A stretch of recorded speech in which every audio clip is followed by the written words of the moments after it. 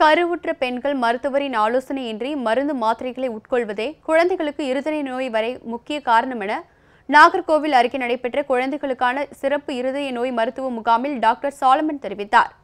குழந்தைகளுக்கு இருதய நோய் வராமல் தடுக்கும் விழிப்புணர்வு முகாம் மற்றும் ஏழை குழந்தைகளுக்கான இலவச இருதய நோய் அறுவை சிகிச்சை சிறப்பு மருத்துவ முகாம் கன்னியாகுமரி மாவட்டம் நாகர்கோவிலில் நடைபெற்றது.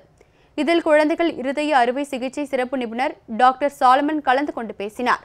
இந்தியாவில் ஆண்டிற்கு 2 லட்சம் குழந்தைகள் இருதய நோயுடன் பிறப்பதாகவும், கருவுற்ற தாய்மார்களுக்கு போதிய விழிப்புணர்வு இல்லாததாலும், மருத்துவரின் ஆலோசனையின்றி மருந்து மாத்திரைகளை உட்கொள்வதாலும் குழந்தைகளுக்கு இருதய நோய் தாக்கம் அதிகரித்து வருவதாக குறிப்பிட்டார்.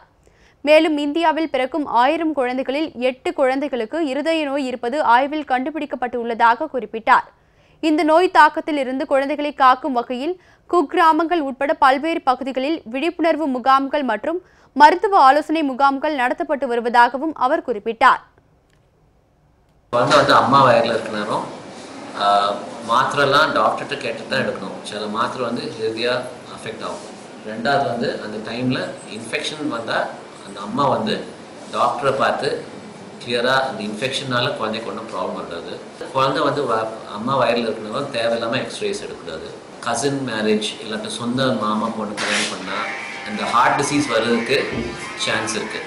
ஸோ இதெல்லாம் பாசிபிலிட்டிஸ். அந்த குழந்தைக்கு பேட் லக் சில குழந்தைக்கு வருது. அது நம்ம ஒன்றும் பண்ண முடியாது. ஆனால் அந்த நோயோட பிறந்தால் நம்ம எவ்வளோ காப்பாற்ற முடியுமோ அவ்வளோ காப்பாற்ற முடியும் நம்ம ட்ரை பண்ணணும்.